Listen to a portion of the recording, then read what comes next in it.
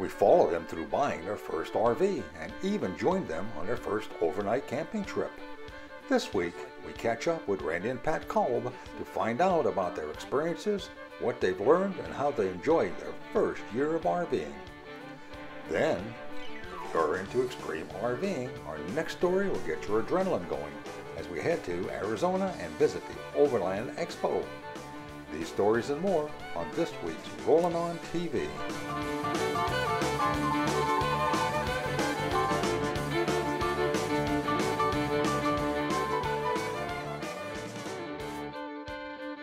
Closed and Spanish captioning, where available, is sponsored by Jayco. At Jayco, we've been making family dreams come true since 1968. Regular viewers may remember the segments that we've done on Pat and Randy Kolb. The Kolbs are the first-time RVers. We tagged along behind as they took delivery of their new Lance trailer and went through the whole new owner orientation process, which can be fairly involved. Next, they launched into their first RV camping weekend, where they had a great time along with their daughter Jean, and they learned a lot about RVing. After some time in an RV and a few nights in camp, even if you have a very well-equipped unit, you start to notice there's a few things you could add to it that might enhance your camping experience. Well, that's true with the Kolbs as well. A few months later, we visited the Kolbs again to see some additions they made to their trailer. These included a bicycle rack up front, a leveling aid on the hitch, and a new style of weight distributing hitch. The Kolbs have been having a really great time with their Lance. However, the one fly in their RV ointment has been the water heater. Despite numerous trips to service centers throughout the West and a complete replacement of the brand new heater early on, it still doesn't work right.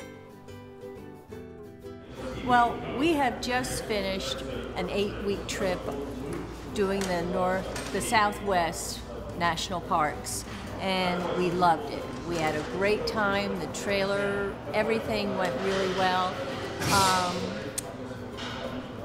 Perfect, but one issue, if I had to pick something out that I wasn't really thrilled with, was how well our water heater worked for us. It just was pretty finicky, and you're, say, washing your face at night, getting ready for bed, and it's nice and warm, then it gets hotter and hotter and hotter, and all of a sudden you have to turn it down, and then it's really cold. It just wasn't what we wanted it to be. Right. I'd say you had to dial it in the right temperature, and that was both the hot and the cold and the amount of flow you were getting. And if you didn't hit it just right, you could go from really hot to really cold pretty quickly. And the problem with that is eventually you'd get it adjusted and you'd dial it in, but you'd be using water to do that. We have a 26-gallon tank of water. We can't afford, when we're off the grid, to be wasting any water to get the right temperature. So we're really excited about this Truma unit. We've read a lot of reviews from people who have been testing it, and they all love it.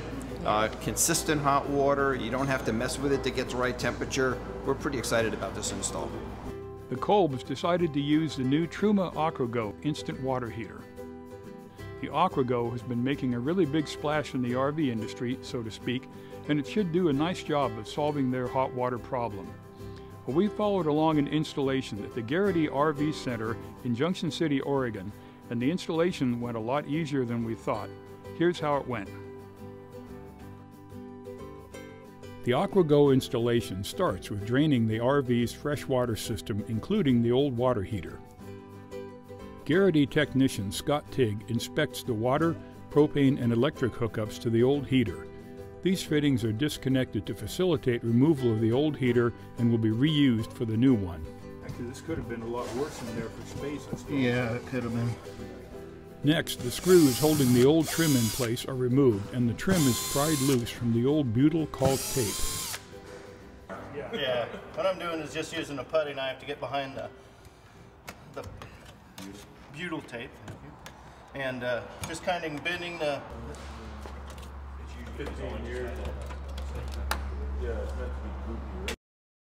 A couple more screws and the entire old heater comes free.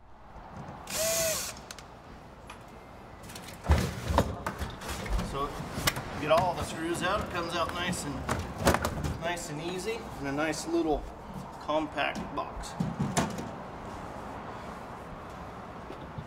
The AquaGo was designed to fit in the same space occupied by an existing RV water heater, which simplifies installation.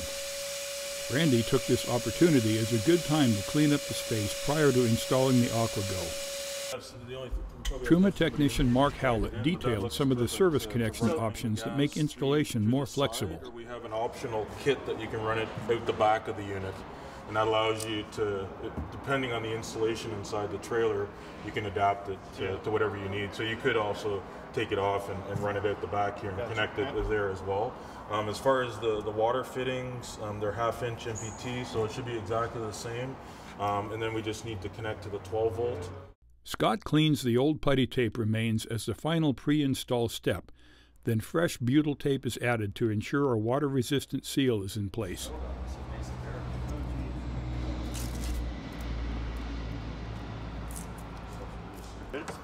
The new AquaGo simply slides into the previous heater's position and is screwed in place.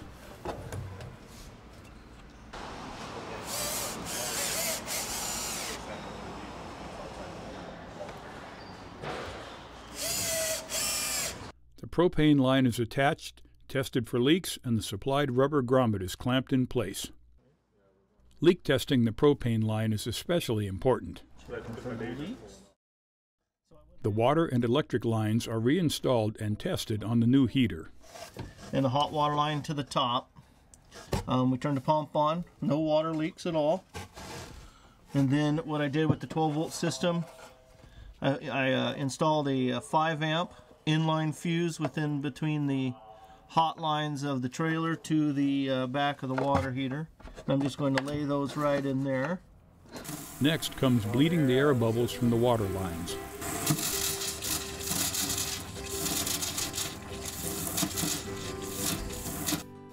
We'll be right back to continue the AquaGo installation right after these messages. Simply put, Thetford's AquaChem has outsold all its competitors combined because it's the strongest holding tank deodorant available. It provides the strongest odor control around the clock in all temperatures and conditions. It quickly liquefies waste and tissue and is 100% biodegradable. AquaChem, the industry standard for 50 years. For more information, visit Thetford.com. AquaChem, another great product from Thetford. Never run out of propane again. With Level Check, there's no more guesswork. Just run the gauge over the tank, and when the light turns from red to green, you'll know exactly how much propane you have left. It's that simple. Level Check, another great product from Truma. For more information, visit levelcheck.com.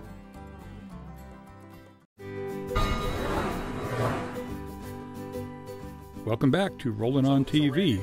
We'll continue our Truma AquaGo instant hot water heater installation with testing and training.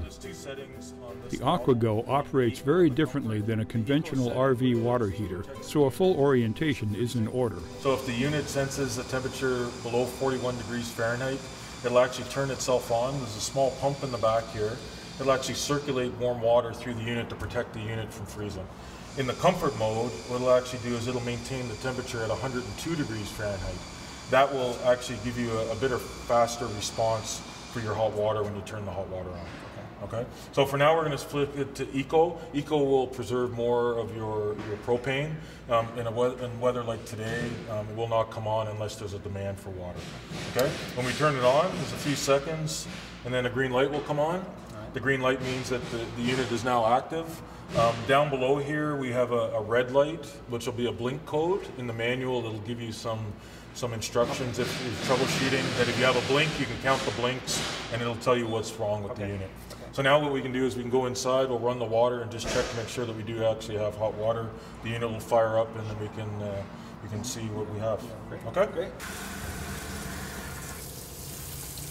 Hot water.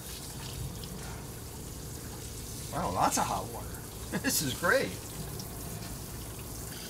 Wow, we got hot water out here too. Gotta start taking outside showers. When you go to hook up on your city water side, we recommend that you have a pressure reducer. This particular unit will reset or minimize the pressure down to 45 psi. The unit is actually designed for a maximum of 65 psi. Some of your city water connections can reach up to 100 psi. So we recommend to protect the unit and the other product inside your vehicle with a pressure reducer. Winterizing is important for many RVers, and the AquaGo makes the water heater part of the process painless. Truma has come up with this innovative easy drain lever. You're not experienced with the old water heaters, but you used to have to pull out this plug and water would drain down inside the vehicle and all over the side. You get water stains and things like that. With this easy drain lever, the water actually will move outside and away from the vehicle.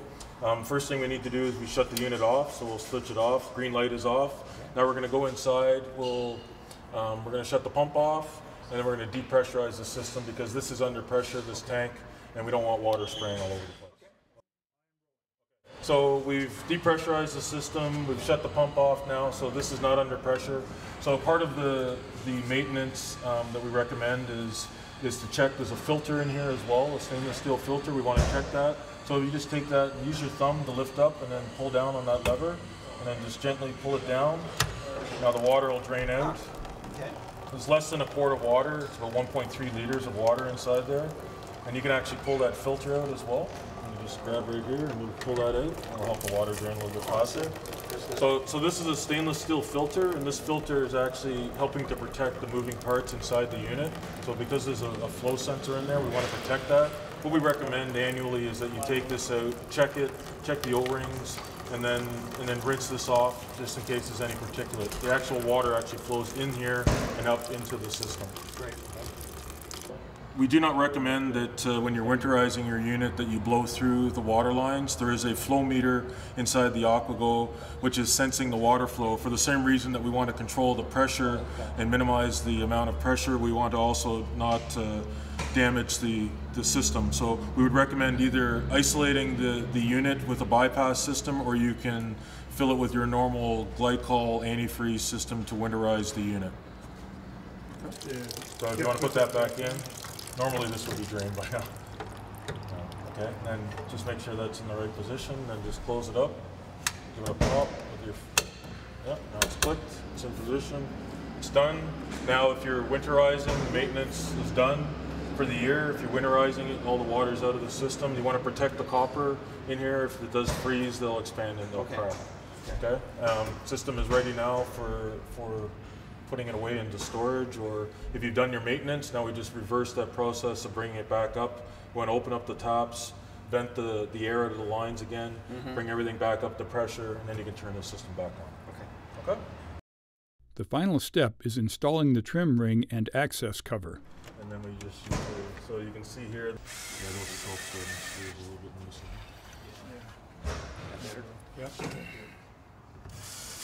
Again, the latch is very simple. The door is actually designed to open in this position so that you can actually access the on-off switch here.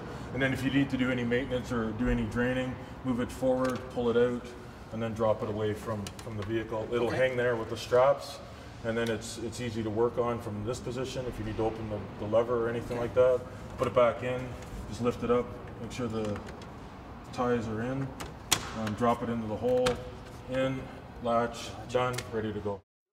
Following their next trip, we were pleased to hear the Kolb's AquaGo report. Yeah, we just got back from 4 days at a country music festival on the southern Oregon coast. Had a great time, and are happy to report that really for the first time in the year and a half that we've been trailering, that we had just a wonderful hot water situation. It was just like you would hope it would be. Yeah, it was super. I know I've said many times in the past to Rand, I said it's just so hard to wash your face quickly without the water getting really hot, then getting really cold. And at the coast we were in a situation where we weren't on city water, and we didn't waste a lot of time with trying to get the water to the right temp. It came on, it stayed where you wanted it to stay. We showered, we cooked, we washed dishes, everything, and it was just perfect. It worked just like a home water heater system. Yeah. It was great. We were so pleased. Yeah, really happy with the AquaGo. Well, it looks like the Kolb's water heater hassles are all over with. We enjoy telling our viewers about products that work, and in this case, the story had a happy ending for all concerned. To learn more about the Truma AquaGo water heater, log on to our website at RollinOnTV.com. Coming up, we'll head to Flagstaff, Arizona and look at some wild off-the-road RVs and gear at the Overland Expo.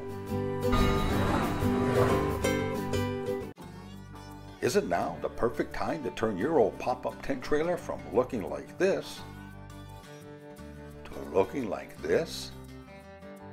Treat yourself and your family to a bug-free camping season with a new tent canvas from Canvas Replacements.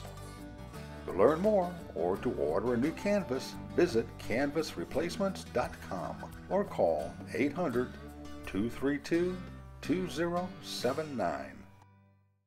At Icon Direct, we make more RV aftermarket products than we have time to list here, like skylights, fender skirts, towing products, and, well, you get the picture. So, the best way to see all our products and most likely find just what you're looking for is to visit our website at icondirect.com or call our friendly customer service department at 888-362-4266.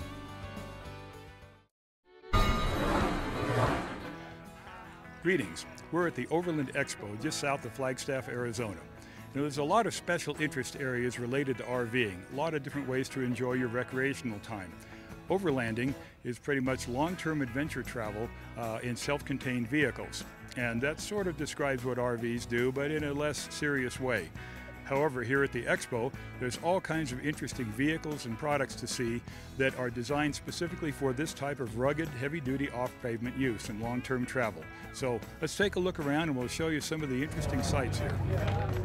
Overland Expo is an annual event here in northern Arizona. It's a do-it-yourself adventure travel event. We get about 5,000 people from all over the world, about 20 countries. We offer 150 different exhibitors selling everything from Land Rovers, Toyotas, four-wheel drives, adventure motorcycles, all the way up to your larger four-wheel drive expedition vehicles such as the XP camper, the global expedition vehicles. So the Explorer off-road camper by Juergens is a ground-up built safari-based off-road camper for off-road use. Features onboard power, water heater, 24-inch pop top to allow a 6'5" individual space, queen-size bed in the back, queen-size bed in the front, and a full slide-out kitchen as well. Features a 2-burner gas stove, onboard 80-quart off-road specific fridge freezer for extreme conditions, and onboard water with mixer as well, drying rack, and prep surface area. The event isn't all hardcore vehicles. Attendees can also find some very useful equipment on display. And the reason why we introduced the Big Wig Sway Bar was because you get a lot of extra roll in these large campers. And anything that's top heavy, you get a lot of roll. So what comes standard on a tow package for the Super Duties is a bar about this diameter, so really light. And then this is what we upgrade it to. The Big Wig bar is this bigger 1 5/16" diameter, where normally we'll have about 1 1/4" diameter on most of the truck sway bars that we do. And what the 1 5/16" does is it just adds a lot more roll stiffness to the vehicle and makes it so that I'm even willing to drive it. This year's expo included a wedding of 2 adventurers. The ring was delivered by a radio control model Land Rover winch. Now that's hardcore romantic.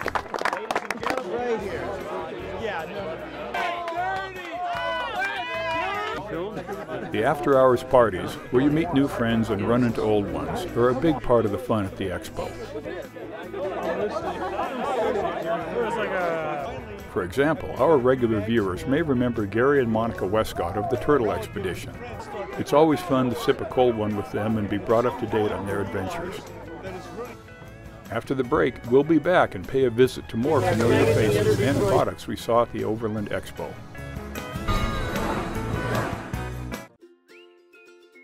At Jayco, we're a lot more than just an RV manufacturer. We're all about family, and we've been making family dreams come true since 1968. To see our complete product line and find your nearest Jayco dealer, visit us online at jayco.com or just log on to RollinOnTV.com. At Norcold, we realize that some of your favorite RV destinations are off the grid. And Norcold refrigerators are uniquely designed with that RV experience in mind. We call it Freedom Unplugged.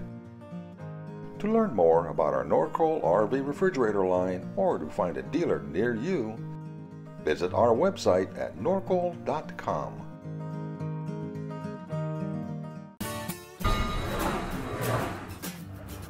Welcome back to the show and our continued visit to the Overland Expo near Flagstaff, Arizona. In addition to the specialized expedition vehicles at the show, we also ran into some familiar products and faces. The centerpiece of the Sportsmobile display was an interesting new type of RV. Okay, this is our new product that we're introducing here at the show, and it's actually a Mitsubishi Fuso Canter four-wheel drive. We took a challenge on to build a really unique global expedition vehicle that it will actually fit in a container for shipping, yet it has full stand-up headroom. So it's a low-profile vehicle that actually expands out to full living quarters. It actually has 63 gallons of fuel, diesel fuel. It has about a 900-mile cruising range, 80 gallons of fresh water, and it's completely containerable, and yet the living situation, there's no canvas on it, it's all hard-sided walls. And the four-wheel drive is actually a factory four-wheel drive from Mitsubishi. We've had so many requests for a real self-contained camper. And what that means is that we have a built-in cassette toilet in the camper, as well as a real live indoor shower. Now, we've built campers with cassette toilets, porta potties and so on, and outside showers, but this is a really dedicated camper with the inside shower, the cassette toilet. We build this camper, this interior, not only for the fleet, for a Tacoma or a Nissan Frontier, but we also build it for short bed and long bed full-size trucks as well. Now, that would be our Hawk model and our Granby model for the full-size trucks. We are displaying our new Liberty hardwall camper that's 7 feet in the floor length and is designed to go on all of the short bed trucks that are now available out there, whether they be 6'6", 6'10", or even the smaller 5'7", 5'6" boxes.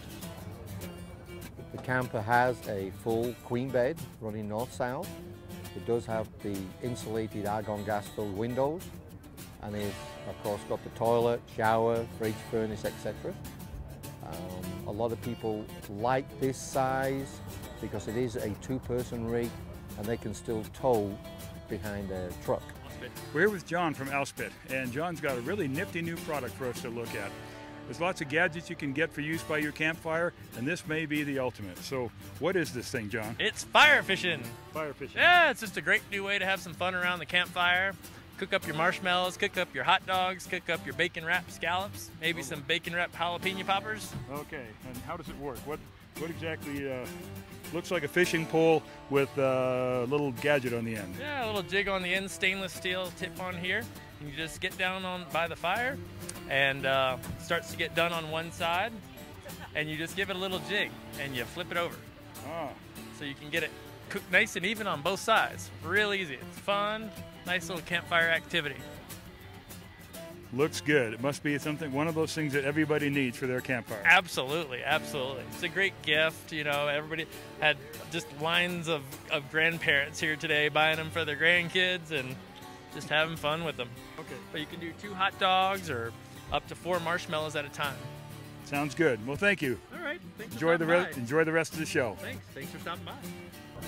The average RVer may not be planning a year-long trip across Africa or the frozen waste of Siberia, but the people, hardware, and ideas at the Expo can still inspire us. For more information about the Overland Expo, log on to our website at RollinOnTV.com. We hope you enjoyed this week's program, and for additional information on anything you've seen on the show, along with additional videos and stories, visit our website at RollinOnTV.com. For the latest up-to-the-minute RV news, visit our media partners at RVbusiness.com.